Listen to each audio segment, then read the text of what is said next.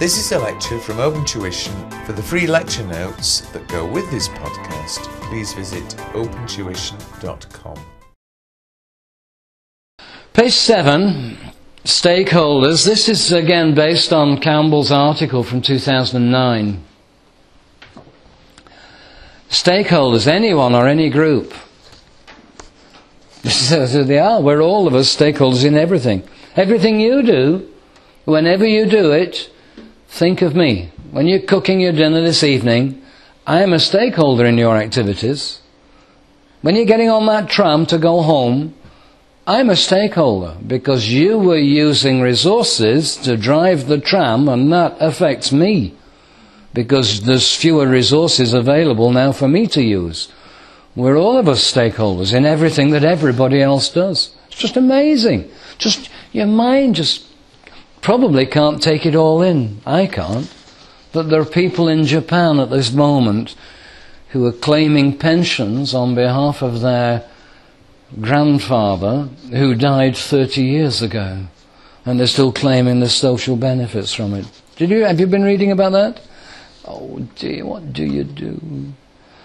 The Japanese, it's come to light that people in Japan have been claiming for the pensions from the state for their old relatives. It was announced on the radio that Japan's oldest man, aged 115, has died. But then it said, apparently he died 30 years ago. But nobody told the authorities. So the family's been claiming the pension for 30 years. And there's been a big investigation. And about a week later it says, with sad news, that Japan's oldest woman has also died 40 years ago. One man has he's cut his mother up and put her in plastic bags. Because it was easier to keep her there than keep her lying in the bed. And she's also died she was dead at the time when he cut her up. And there were hundreds of Japanese people have been claiming social benefits on behalf of their dead relatives. How did I get there? How did I get to that? What was it that made me think of Japan and old people? I don't know. Stakeholders.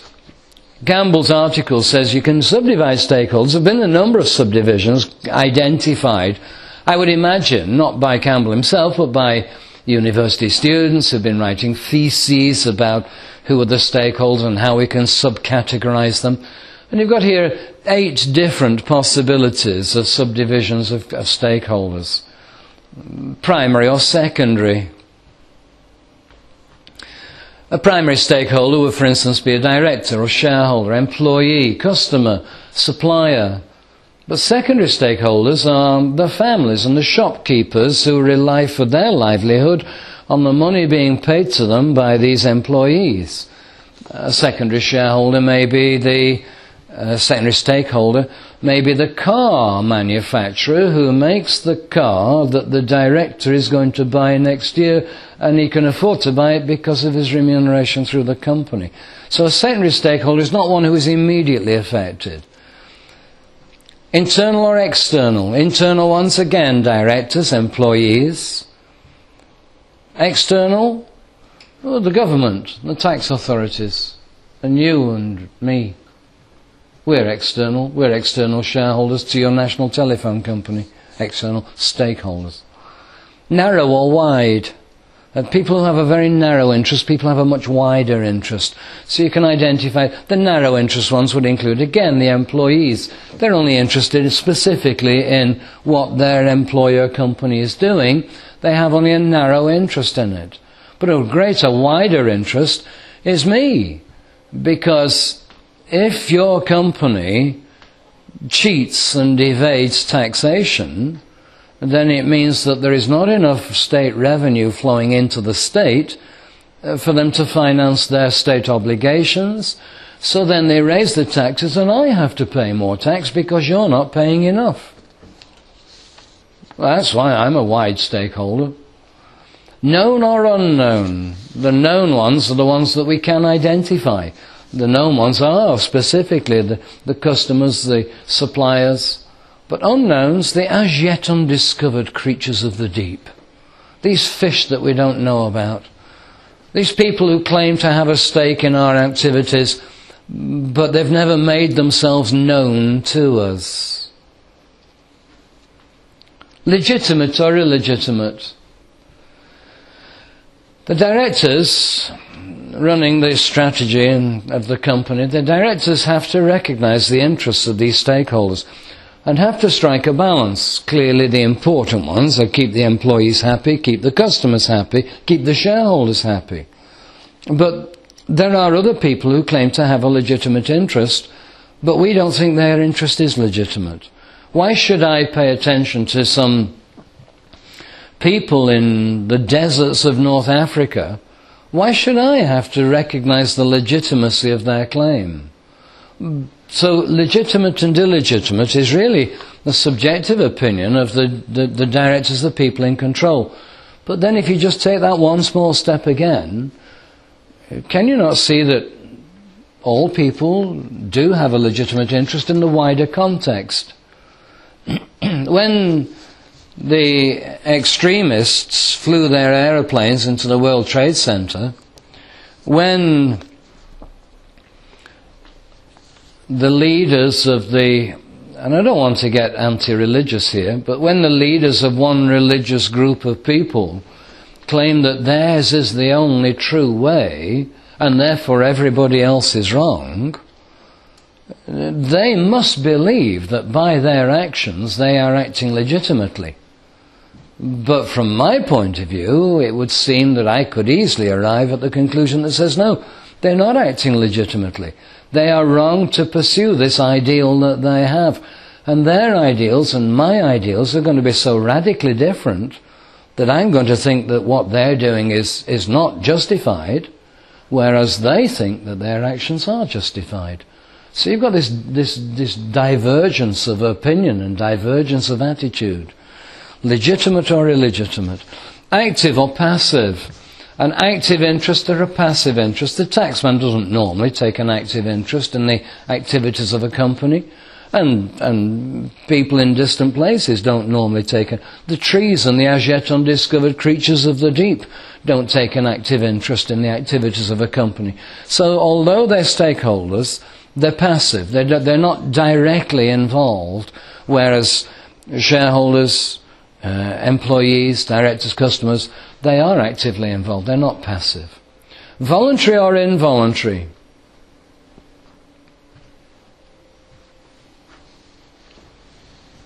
Do these as yet undiscovered creatures of the deep, are they voluntary stakeholders in the activities of your employer?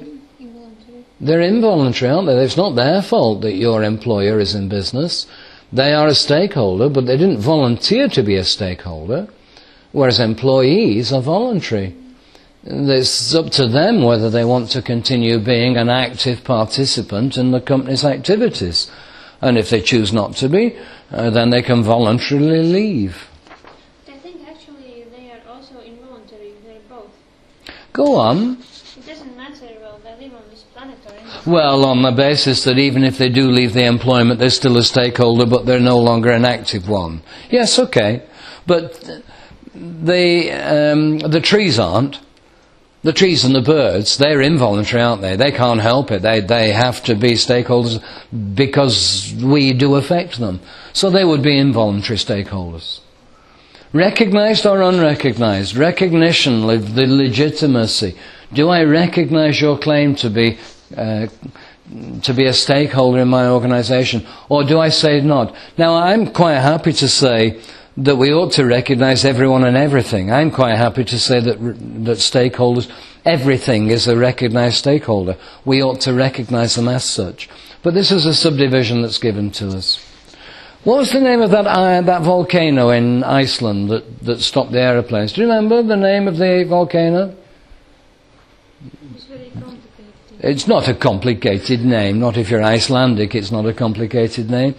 I seem to remember it's called Eyjafjallajökull, I think. And when Eyjafjallajökull exploded and all the ash came out, what else came out? What was the pink stuff at the top that came out? What's that? What's that? It's basically stone. What's the stone? It's liquid stone. What's it called? Lava? Lava, yeah. And look at this. You've got there, if I can get my pen to work, pink lava. It's spelt L-A-V-R, unfortunately. I couldn't make it L-A-V-A. But you've got pink lava, primary or secondary, internal, external, narrow, wide, known or unknown, legitimate, illegitimate, active, passive, voluntary, involuntary, and recognised, unrecognised. So now we've got two mnemonics that we're going to have to remember. What was the first one? Talk me through it. Go on, talk me through hairdrift. I know just the first one. Honesty. A? Accountability. I'm asking this one here. I can only ever be one of two things. And in fact we've got two I's in it, so they're both of them in it. Integrity is one. Yeah, but it doesn't matter. It doesn't matter which order you put them in. R? Responsibility. D? Decision making and judgment. R? Something that John has a good one. Reputation. I? The other one. It's what you, particularly you, of all of you in the room, it's what you, or a characteristic that you should possess in the course of your employment. I should avoid the conflicts of... No, that doesn't, nowhere is there a word beginning with I? Oh yes, there is, I should avoid. Independence. Independence. F? Fairness. And T? Transparency. All right. Actually, for R, the first thing which came into my head was remuneration. Remuneration. No, we're not into the remuneration mnemonic yet. Stakeholders may be subclassified as having an operational role within the entity or a role in corporate governance. So we've got another possibility. Some stakeholders have a role to play and others have a role in the context of corporate governance. And some have both. People like directors, and the secretary, the second-tier management, employees, unions, accountants. So for the internal interests, which is what we've got down at the bottom of page 7, for those with an internal interest, how do these people, we'll not go through them all, but how do directors have a role to play in corporate governance and an operational role within the entity? What's their operational role of a director in the company? Come on, this is obvious. This is so obvious. The operational role of directors in the running of the company, they run the company. They dictate its strategy. So they clearly have an operational role within the company. What about a role in corporate governance? What are the elements of corporate governance? What are the elements of corporate governance? What are the elements of corporate governance? Hairdrift. Yeah, hairdrift are the elements. And directors have a role there, don't they? They have to act honestly, they have to act responsibly, they have to be accountable, they have to... and so on. So they have an operational role because they run the company, but they also have a role in corporate governance. What about employees? We'll miss the secretary and the second-tier manager. What about employees? Do you see that we're working down here in terms of importance of people involved? The directors are clearly involved. The company secretary is an officer of the company and does have a role in corporate governance to make sure that the directors comply with corporate governance. But they also have an operational role because they are responsible for signing some contracts, for declaring some matters to the relevant authorities, for signing forms and filing accounts. So the company secretary has an operational role as well as a corporate governance role.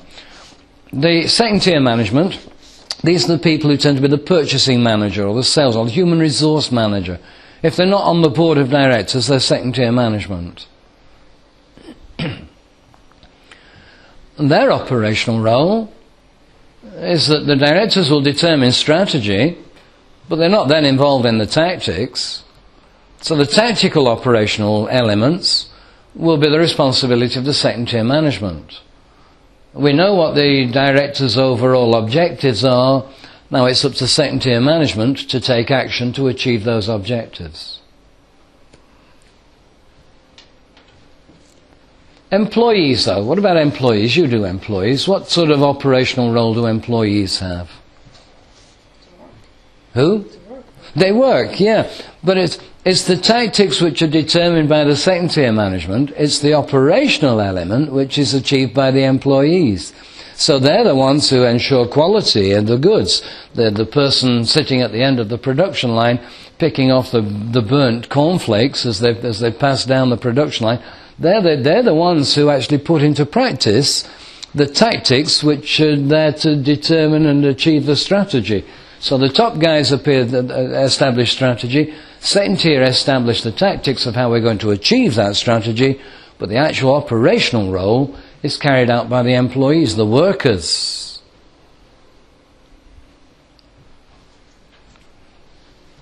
What's their role in corporate governance? A system whereby a company is directed and controlled. What's the role of the employees in corporate governance?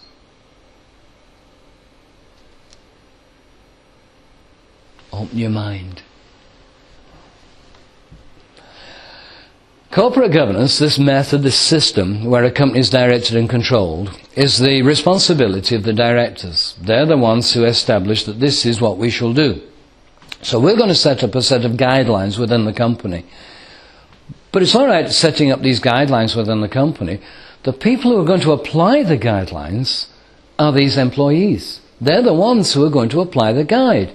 They're the ones who are going to ensure that we do put in the correct mixture of component elements when we're producing a mixed product. So when you're producing concrete, for instance, if you're producing beton, it should be in the ratio of 4 to 2 to 1. It should be 4 lots of stone and 2 lots of sand and 1 lot of cement. Well, if you don't put the right quantities in, if you put too little cement, if you make it in the ratio of 6 to 3 to 1, then there's not enough cement in there, and so the concrete is then poor quality. But it saves money because we don't need to use as much cement. So if Agnesa, for instance, were to see Vinetta putting in the wrong quantity of cement, then Agnesa should tell someone.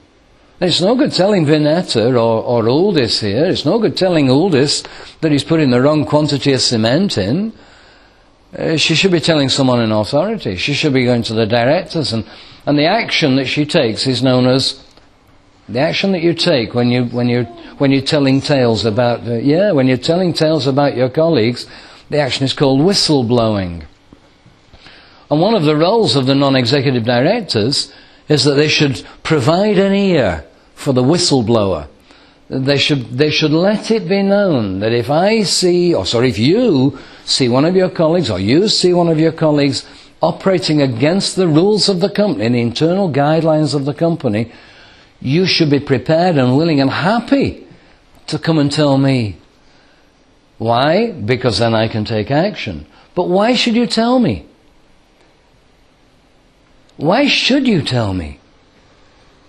Because if she's mixing concrete wrong, it's unsafe concrete, and there's a lot of damage, and reputation is then potentially at risk. You should tell me because if the company's reputation goes down, then we begin to lose market share. We get all sorts of scandals. The promoting the success of the company disappears, and the value of the company. And if the value of the company goes down, and the long-term prospects of the company disappear, then you're going to lose your job. And we're all going to lose our job. And it's in the interest of society that the rules are followed. So whistleblowing is an important thing. And I can understand people being very reluctant to blow the whistle. Because you work alongside each other. And you see that the person sitting at the next desk, the person standing at the next machine, the person putting the cement into the mixer is doing it wrong, and they're a friend, and you go drinking with them, and you visit each other's homes, and you've been on holiday with them and their families, and you're now saying, I'm going to tell on you. I'm going to tell the board of directors that you're not putting enough cement in this mixture. I can understand reluctance, but then the bigger issue is they have to be told. Even if you were to turn around to Aldis and say, Aldis, you've put in the wrong stuff in there, and Aldis says, I know, but I can't be bothered, I'm a little bit lazy, I don't want to lift another bag of cement. Even if you tell him, you should still be telling the directors as well. Do you? Have you ever blown the whistle? I'm sure in your firm there's never been an occasion where any of your colleagues has broken their rules. But that's important. So they have a role in corporate governance. The unions clearly do as well. The external stakeholder, they have a role to play as well, a role to play in influencing the operations of the entity. But they also have their own claims and their own interests.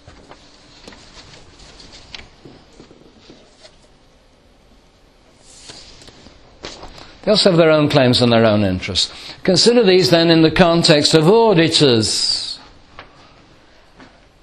You've got a role to play in influencing the operations of the entity. Let's ask one of you auditors, Ilse.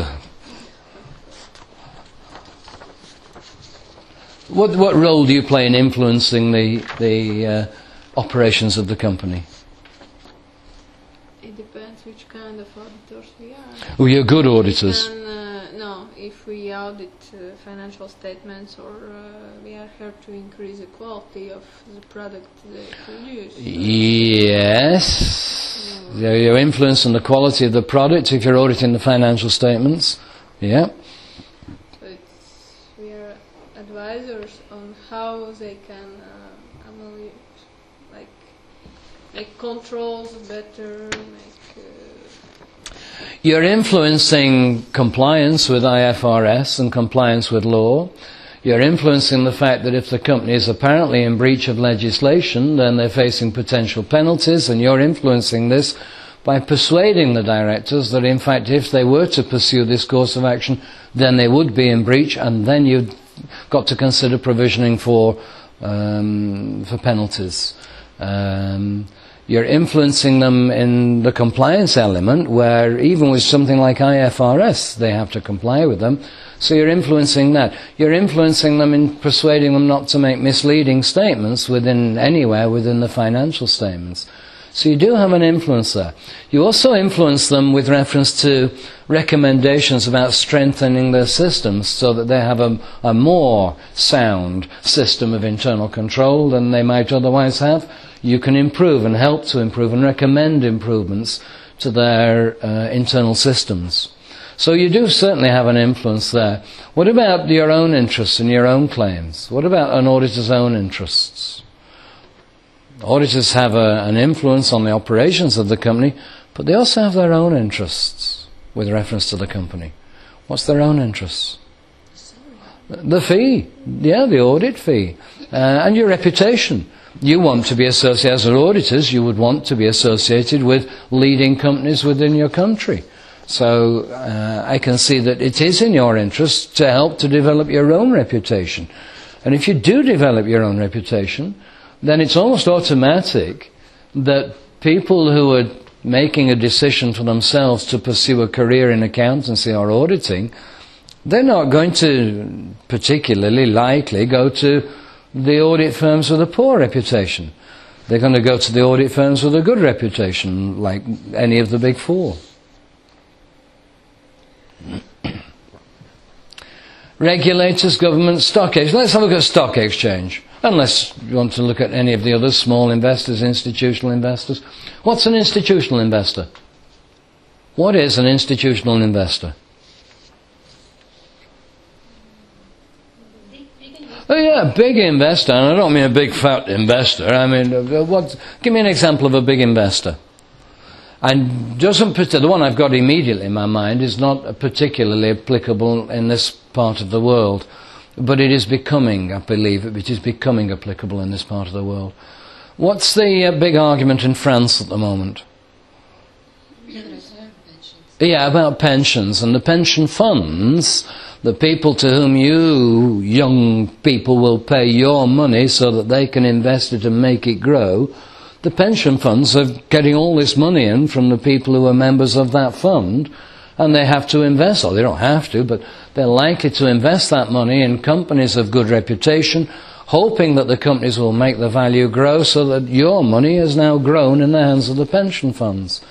And there was a guy on Open Tuition last night who was really upset about the activities, I think it was the Royal Bank of Scotland he was upset about, no, Lloyds Bank, because by their careless and reckless investments the value of his pension had fallen. So he was really not happy at all about that. So the pension funds, they're the big investors. They are an example of big investors. We just had one on the internal bit, the last one on the internal list on the previous page. Trade unions. The trade unions are also big investors. There's organisations called Investors in Industry. Investors in Industry, 3 I's. They are institutional investors. And they clearly have a role to play, the institutional investors clearly have a role to play in the operations of the company. The role that they play is that because they are big investors, and because therefore they have influence, they therefore also have not necessarily direct or immediate power to remove directors, but they have sufficient power to make the directors worried. Somebody who owns 5 or 10% of a public company, they clearly have to be paid attention to. The directors of your national telephone company will clearly pay attention. The directors of your national airline will clearly pay attention to the interests of one particular hair flick, won't they? On the basis that he's a major investor. I know he's also a director, but he's a major investor. So they clearly have an influence on the operations of the company, but in addition they also have their own interests at heart. Thinking again about your national airline, he's obviously got his own interests at heart. His own interests being measured at something, what, 80,000 a month? You may not be able to answer because you may be the auditor of it, I don't know. But 80,000 a month, was that not what was declared on 31st December last year? That this 49% shareholder director was getting 80,000 of your local currency each month? I think it was. You're looking at me like I'm about to ask you to breach some confidential information. I don't know such information. You can ask. I think it was 80,000 he's getting. That's what he declared to the authorities. Reluctantly, he didn't want to have to declare it. So, their own interests, auditors clearly have their own interests, regulators do, the government has its own interest collecting tax from the company, stock exchange do, because if it's a quoted company it has to pay. I think in the UK, I may be wrong with the figure, I think in the UK a public company has to pay £750,000 a year to the stock exchange for the benefit of having its shares quoted. I think I'm right with the figure, but I may be wrong. Small investors, this is an interesting one. Does a small investor have a role to play in influencing the operations of a company? Who's a small investor? It's not a pension fund, not a trade union, not an insurance company. Give me an example of a small investor. Me. I'm a small investor. The amount of money that I can possibly invest in any company is severely limited by the limited amount that John pays me on an irregular and infrequent basis. So I don't have a lot of disposable income. But any that I do have, I may invest. What sort of influence do I have on the operations of my invested company? Pretty much zero. But if I get together with you and you and you and you and you, and if I get together and we all get together, then a small investor becomes a bigger investor group, and then we can think about influencing the company. So just because I happen to be a small investor doesn't mean that I will always be a small investor. But you could go to the shareholders annual meeting and speak. I can go to the shareholders meeting and I can speak and join in discussions and ask the chair direct questions. And what sort of reaction do you think the board of directors is going to have when I stand up and say, excuse me, chair, you don't know me, but I own 14 shares in your company. Oh, sit down. No, they have to encourage me to participate in meetings. It is a requirement that they should encourage me to participate in general meetings of the company. But there's me with my 14 shares. And there's the pension fund representative with his 10% of the shares of the company. And who's the chair going to listen to? There has to be a balance. And the balance is, I'm sorry, Mike, but you don't have enough shares for us to be bothered. If you don't like what we're doing, sell your shares. Yes, we'll pay certain attention to you because you own 10%. And if you don't like what we're doing, then you're potentially going to suggest that we should be removed from office. So we'll pay attention to you. It is a requirement of law in the UK that these big shareholders should act in the best interests of all the shareholders. So they should bear in mind the interests of the small people like me when they're making their proposals and voting on their resolutions. It's a requirement of law that the bigger shareholders shall bear in mind the interests of the smaller shareholders.